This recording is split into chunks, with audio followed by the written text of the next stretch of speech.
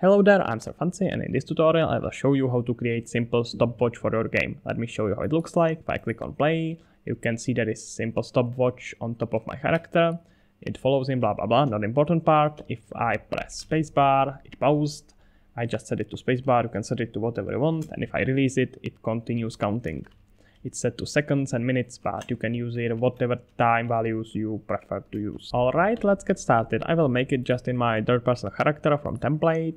Let's start by adding here a text, something that will show us stopwatch. So add component, text renderer, and let's put it up here, rotate, and set alignment to center. Right here, horizontal alignment center. Now let's start in construction script because we will set up here how it should look on the start. So first of all, we will need some variables for that. So let's start with integer, and we will actually need two of them. So integer for minutes and for seconds. So let's call it minutes and duplicate it for seconds. Now let's just select the text. So take it here and we will set here text.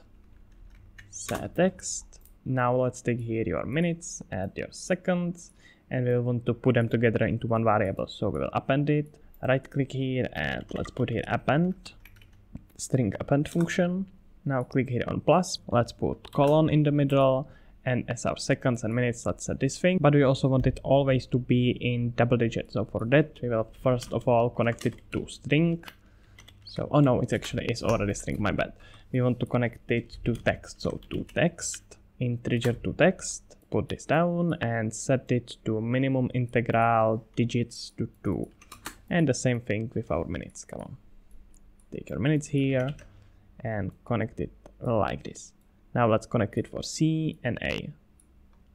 And I think that I am doing it in the other way around. I want to have minutes on my A and seconds as my C, like this. Now it's wonderfully crossing to confuse you all. You are welcome. Connect construction script and connect our return value.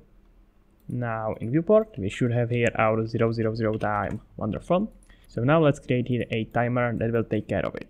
So right click and we will set timer by function name. And we want to do it on event begin play. So let's right click here, put here event begin play if you don't have one yet. And it seems like I don't. Connect it in here.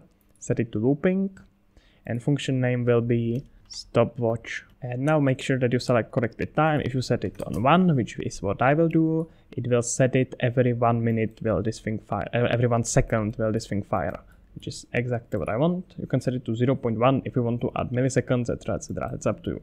Now I have to create those functions. So then that one function, let's copy this thing, create new function, and select it in here. So now what will happen on event begin play, it will start timer, and that will every 1 second fire something, and that something will be of course adding some value in here.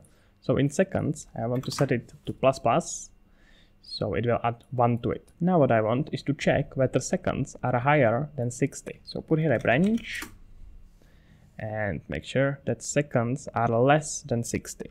So let's just put here int, and you know what, it will be probably better if we set it to equal. So let's put here equal to. So if it is equal to 60, you want to do the same thing with minutes. So take it in here and set our minutes to +1. But if it's false, you want it to continue and just set your text. So you can take it from a construction script. Let's take all this, and you can actually probably convert it to macro. That will be easier.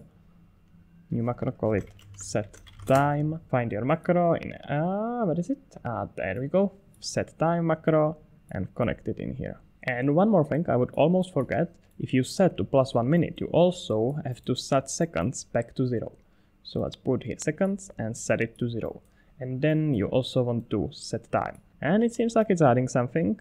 Rotation is not really where I would like it to do, but hey, it works. And let me show you one more useful thing, that's how to pause it. So we will need to take this timer handle and promote it to variable, because we will work with that.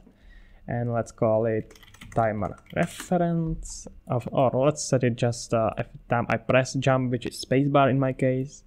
I want to take it and pause it. So pause timer by handle. And once I release it, I want to unpause it. So unpause timer by handle. Now it's going pretty well. 2, 3, I will hold spacebar, and it's not updating, nothing is happening. You can set it to whatever you want. Now let me release it, and here we go, it's going again. So that's about it for Stopwatch. Now let me quickly explain how it all works, so I make sure that you really understand it and not just copy it. So first thing you will do in construction script is set time, which is just setting that text to variables that I created before. Right now they are empty, so all of them are on 0, 0s. Now on event begin play, which means once the game starts or once this blueprint is spawned, you set timer by function name. Set it on looping, that means it will forever loop unless you delete it. And set it to time 1, which means it will every second do something. Now in that function, what it will simply do, every time it fires, which means every second, it will take seconds and add 1 to it. And it will keep doing it until it reaches 60. If it reaches 60, it will do the same thing for a minute and resets our second. And each time it does it, it sets your time. Now on start of that game, I created reference for the timer that I control with spacebar. I can either pause it or unpause it. Alright, that's about it for this tutorial. I hope that you learned something. If you want project files for this, they are on my Patreon, and huge thank you to everyone who is already supporting me there. Your help is helpful, as you would expect from help. So thank you for that. That's everything from me. See you around, and Sir Fancy out.